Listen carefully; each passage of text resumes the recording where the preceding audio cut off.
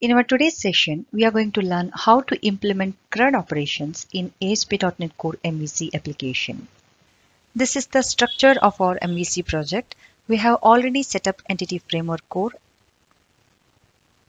and we are using SQL Server as our database. If you want to go through previous videos, I'll keep playlist link in description box. Later you can have a look. I'll quickly run and show you the user interface of this application. This is how it looks. CRUD stands for Create, Read, Update and Delete. In our today's session, we are going to see how to create, read, update and delete tutorial information. Let's quickly recap our project structure so that when we implement CRUD operations, it will be easier to understand. This is ASP.NET Core MVC project.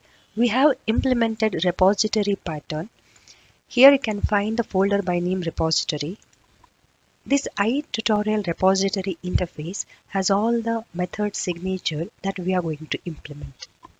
Tutorial repository class is implementing this iTutorial repository interface. We are using SQL Server as our database and we are using Entity Framework Core in our application. If you want to know how to implement repository pattern and set up Entity Framework Core, I'll keep playlist link in the description box. There you'll find all the videos. If you look at this particular piece of code, here we have a constructor and we are injecting dependency. Here dependency is tutorial DB context.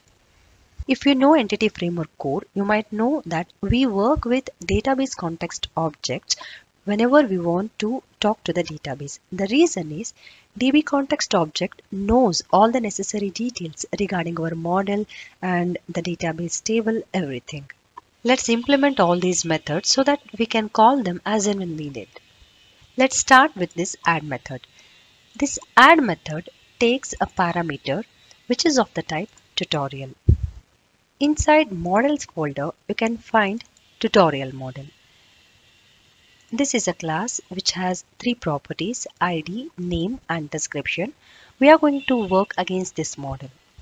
Add method will simply create new record in database. Let's quickly recap this tutorial DB context. See, this tutorial DB context has got a property that is tutorials, which is of the type DB set.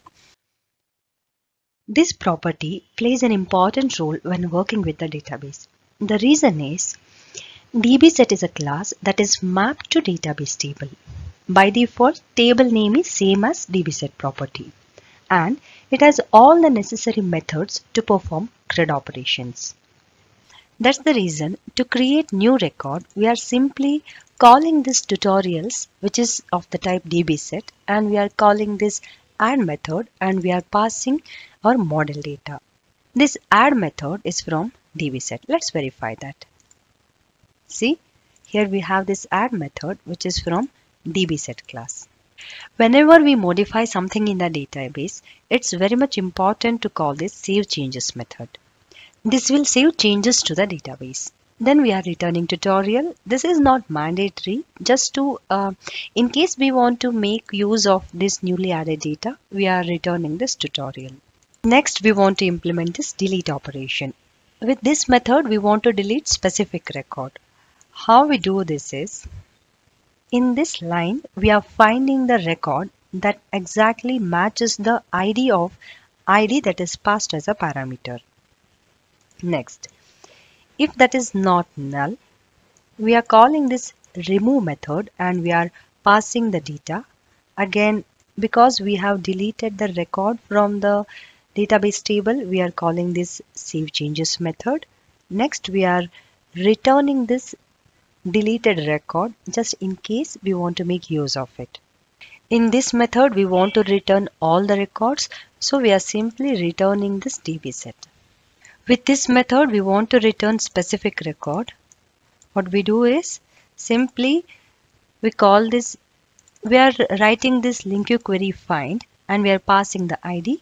This will find the record whose ID matches with the ID that we are passing. Then that record is returned back. To update the record, we are calling this update method. We are saving the changes. That's it.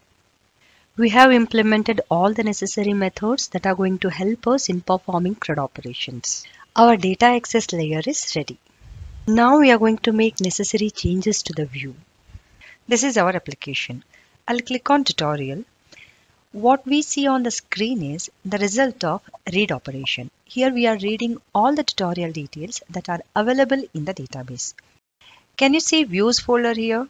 Inside views folder, we have home, shared and tutorial. We are going to work on this tutorial module. Here we have this index.cshtml.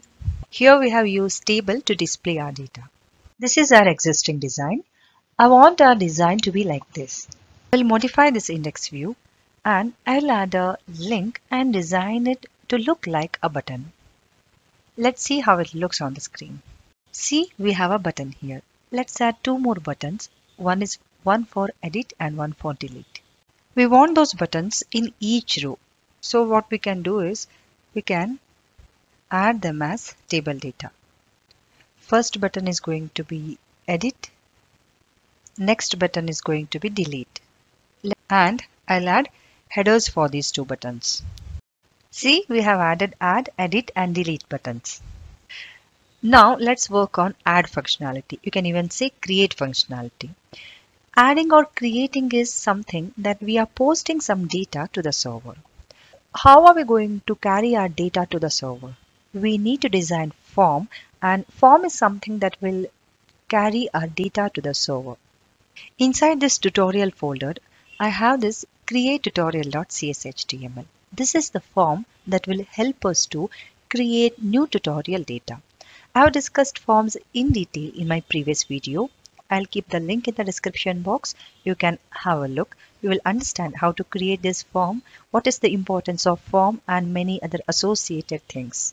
Inside index.cshtml, we have a button and we have a separate form create tutorial.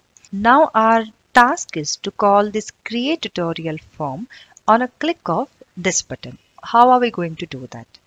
Inside controllers, we have this tutorial controller, and here we have these two methods, create tutorial. One handles HTTP GET request and this action method handles HTTP POST request. We are going to make use of these methods. Again, I have discussed these things in my previous video while discussing forms, so I'm not going to repeat that. Do watch that video. Again, I'll come back to this add new tutorial button.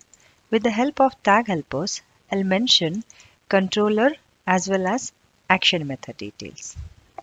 Let's verify that. I'll click on add new tutorial. See, we have a form, submit. On submit, it will again come back to the same page.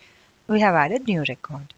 See, on each of the record, we have edit and delete buttons. Now we are going to implement these functionalities.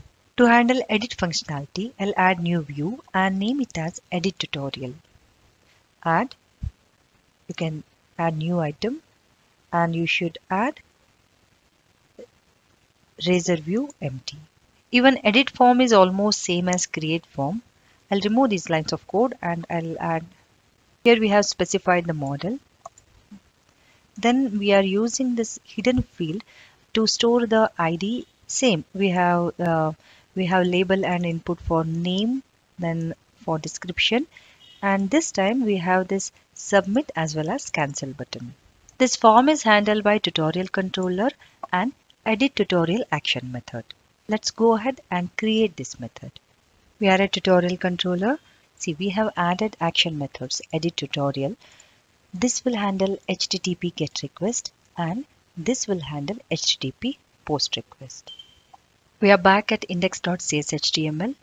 Here we have this edit button. We are going to specify controller and action method details. Tutorial is the controller, edit tutorial is the action method. Here if you notice, we have passed this ASP route ID. The reason is, in case of edit functionality, we want to edit specific record. We are using this ID to identify specific record in the database and fetch that record. Let's understand this. When I click on this edit button, HTTP GET method is called. What I mean to say is, on click of that edit button, This edit tutorial method with HTTP get attribute is called. This takes ID and uses that ID value and calls this get tutorial method. At repositories, we have this tutorial repository. Here you can find this get tutorial method. This get tutorial method takes ID as the parameter, fetches the record that matches this ID, and that data is passed to the view. Here we have submit and cancel. On submit, edit tutorial method with HTTP post attribute will be called. On cancel, it will go back to the previous page, that is index.cshtml page will be called. If I click on cancel, see, I'm back at the same page. Again, I'll click on edit. I'll submit. It has updated the data and back at index.cshtml. This is edit tutorial method with HTTP post attribute. This receives modified data and with the help of ID, it fetches the record from the database with the help of get tutorial method. Then what it does is it calls this update method, and once the data is updated in the database, it calls this redirect to action index. This statement calls index action method.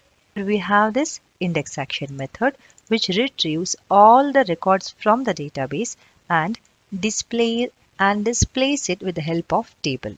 Now we are going to implement delete functionality. Deleting is very simple. We are going to have an action method, delete tutorial, and we will pass ID. And we will call the method delete, and this will delete the record from the database. Again, same, after deleting, we will call redirect to action index. This will call index action method, which will display all the records in the database. We are back at index.cshtml. I'll specify controller and action method as well as ID details. I will delete this second record. I'll click on delete. It has deleted. With this, we have covered all the operations: create, read, update, and delete. I hope the things are clear. If you still have any question, you can ask in your comment. Thanks for your time. See you soon in the next video.